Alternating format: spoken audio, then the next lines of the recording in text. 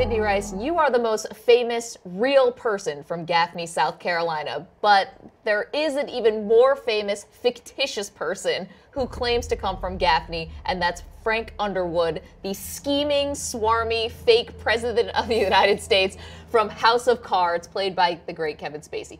You are a fan of House of Cards. What do you think about how they portray Gaffney, South Carolina? Well, first of all, I love that it's Gaffney, South Carolina that he's from.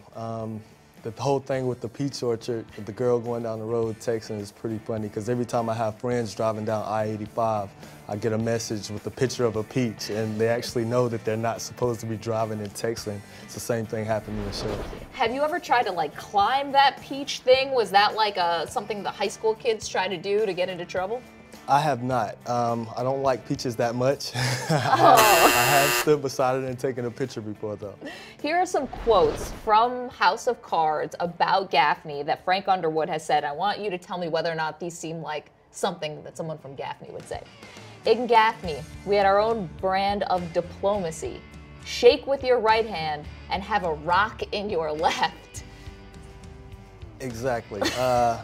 I would agree with that one as well. You know, you gotta be able to protect yourself and understand what's coming. So was it a dangerous place, Gaffney? It is not. It is not. You know, Frank Underwood is a dangerous guy. Yes, so, he is. I would say that. So that's where that quote come from. Yeah, he'll get into trouble no matter where he is. Second quote from Frank Underwood about Gaffney. As they used to say in Gaffney, never slap a man while he's chewing tobacco.